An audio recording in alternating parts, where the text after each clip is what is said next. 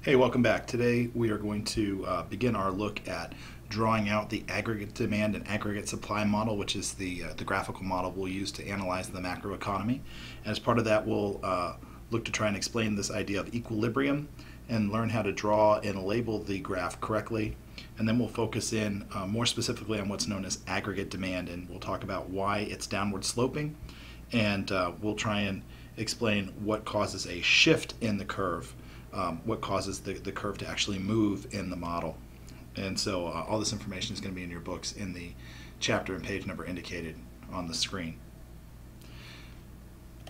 First thing we want to do is look at the model. The model is the aggregate demand and aggregate supply model, and we draw it as a regular graph, and on the vertical axis we have the aggregate price level. So this is sort of the CPI, the measure of the change in prices in the economy. Is there inflation or deflation? And then along the horizontal axis will be a measure of real GDP, or what we call output. The aggregate demand curve is downward sloping, and the aggregate demand curve basically measures the overall demand in the economy for goods given a given price level. And then we have what's called the short run aggregate supply curve. And we'll talk more about both of those curves a little later. Where those two curves intersect is what we call our point of equilibrium. And at that point of equilibrium, there is a certain price level, P sub E, and an output level, Y sub E. And Y here in this model indicates output. So where they intersect is what we call equilibrium. That's the point at which the quantity of goods supplied in the economy is equal to the quantity of goods demanded in the economy. If the price level were to be below or above the equilibrium, then we have either shortages or surpluses. In this case, if the price level P1 is above the equilibrium point, we have what's known as a surplus. At this level P1, there is a certain amount of goods that is demanded by the economy, and that is going to be less than the amount that is being supplied by producers. That difference between those 2 points is called a surplus. And if the price level were to be below the equilibrium point, then the quantity supplied, Y sub 1 in this case, is going to be less than the quantity demanded by people in the economy, and we have what's known as a shortage. The other thing we want to look at is the difference between what's called a movement and a shift in these curves. The intersection of these 2 points creates an equilibrium. An equilibrium stays where it's at unless one of these two curves changes or shifts. So in this example, we have equilibrium point E1 at a price level P1 and output Y1. If for some reason the aggregate demand curve were to shift to the right, that would create a new price level and output, and that would be a shift in aggregate demand. And when that curve shifts, it moves the point of equilibrium along the short run aggregate supply curve to that new point E2. So when we talk about shifts and movements, we're talking about identifying which curve is actually changing, that's the shift, and when a curve shifts, it creates a new equilibrium point that moves along the other curve. And so a little bit later, when we talk about what causes a shift versus a movement, we'll say essentially that if the price level is changing, if we're going from P1 to P2, that would be an indication in this case that there's a movement along the supply curve that's caused by a shift in aggregate demand. When it comes to aggregate demand itself, we want to talk a little bit about what it is and what causes it to shift and what does it measure.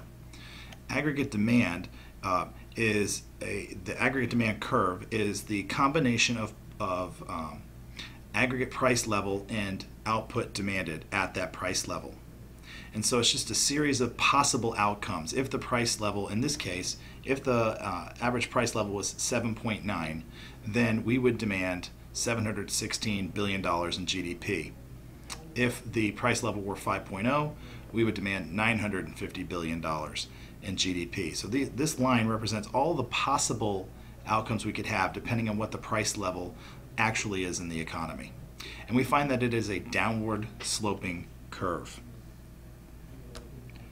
And there are several reasons why the aggregate demand curve slopes downward.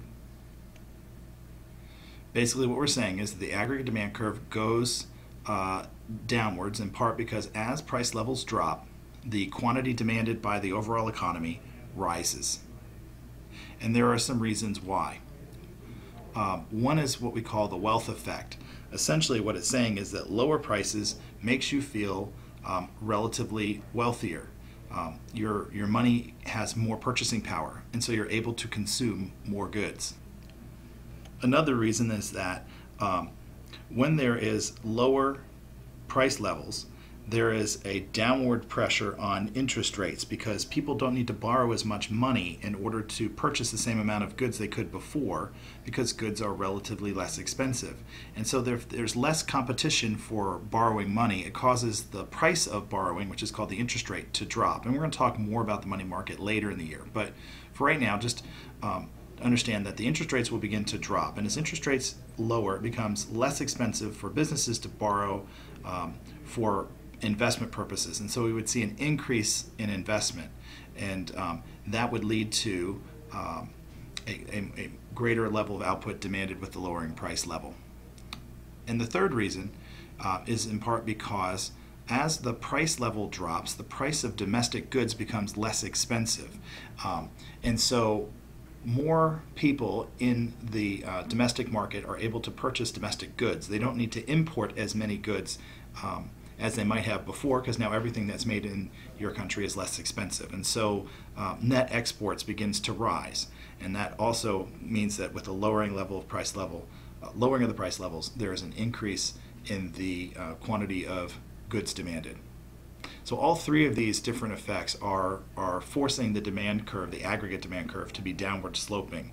As price levels drop, we see output begin to rise. When it comes to the difference between a shift and a movement in the aggregate demand curve, it's important to remember that the aggregate demand curve, in essence, is the GDP formula, C plus I plus G plus X minus M. And so if any one of those changes, if any one increases, then that's going to be a shift in the aggregate demand curve. It's going to create a brand new set of coordinates between price level and output. And so if C goes up, or I goes up, or G goes up, or net exports increases, then we say that the aggregate demand curve has shifted to the right. And if they go down, then we say aggregate demand has shifted to the left. If our C, I, G, and net exports don't change, then we say that there has been a movement along the demand curve, that if the price level changes, it's because the intersection point, the equilibrium point, has been changed as a result of a shift in aggregate supply. And as a result, we're going to move along the aggregate demand curve to a new set of coordinates on the existing curve. And so anytime CIG or net exports changes, it's a brand new curve. If there's not a brand new curve, it means that if equilibrium is changing, that we're moving along the existing aggregate demand curve. When it comes to the causes of shifts in aggregate demand, there are several reasons for that we're going to look at. One is that there's a change in the expectations of consumers. Another is that there's a change in the overall wealth of consumers. We'll look at the effects of changes in the existing stock of capital, and we'll look at what's called fiscal policy and monetary policy. When it comes to expectations, if people expect a strong economy, then that has implications for their consumption patterns versus if they do not. And this is sort of what we talked about earlier in a previous lesson, that if you expect a strong economy, consumer spending will increase. It'll be more than what we would have done regardless of what the price level was. We're going to spend more with the expectation there's a stronger economy. There'll be more investment spending with the expectation of a stronger economy because there's going to be a greater need for more output. And so we would see then that if you expect a strong economy, consumption increases and we see a right shift in aggregate demand, whereas the opposite would be true if we expected a weak economy. Changes in wealth have an effect as well. An increase in my wealth increases my purchasing power, and if I have an increase in purchasing power, then I'm going to see a right shift in aggregate demand. If my wealth were to diminish for some reason, I'd see the opposite effect. Changes in physical capital have an important role as well. If we're producing at or near capacity, then we're going to need to invest in new investment equipment or new production equipment, which increases our investment spending. It doesn't matter what the price level is, we're going to need to be doing more investment spending because we're at that level of capacity, and that increase in I is going to cause a shift to the right in aggregate demand. Changes in government policy, known as fiscal policy, also have an effect on aggregate demand, and we're going to spend more time on fiscal policy later in the course. But for right now, fiscal policy, the definition is essentially any government spending or tax policy. So anything that affects how much the government spends or how much they're taxing the citizens falls under fiscal policy. And an increase in government spending is an increase in G, which is one of the components of GDP. And so an increase in government spending would lead to an increase in aggregate demand, regardless of what the price level is. And another way of saying that is to say that aggregate demand will shift to the right. If government were to cut spending, it would shift to the left. And when it comes to taxes, if the government were to increase their taxes on citizens, that would reduce the amount of money available to citizens for consumption, and so C would actually be reduced. So in the case of taxes, if they increase taxes through fiscal policy, the government does that, then consumption would actually shrink, and we would see a rise in taxes causing a left shift in aggregate demand. And if the government were to cut taxes, there'd be more money left over for consumption, and people would consume more, and aggregate demand would actually shift to the right. There's one more type of policy, and that's called monetary policy. And monetary policy is managed by the Federal Reserve, which we'll talk about later in the course. But for right now, what you need to understand is that monetary policy is about determining how much money is available in the economy. And if the Federal Reserve were to increase the amount of money supply or money in the market, that generally means that there's more money available to be lent through the banking system. And if there's more money to be lent in the banking system, if the supply increases, what we find is that it reduces the price pressure of borrowing and causes interest rates to drop. When interest rates drop, we find then that consumption and investment becomes less expensive than it was before, which should cause an increase in both of those components of GDP.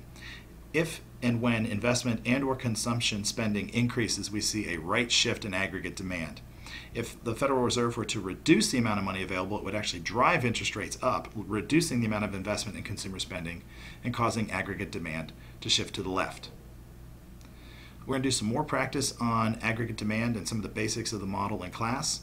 We'll look at aggregate supply next time, and we'll look at some more examples of equilibrium and how it can change in the class after that. Look forward to seeing you then. Bye.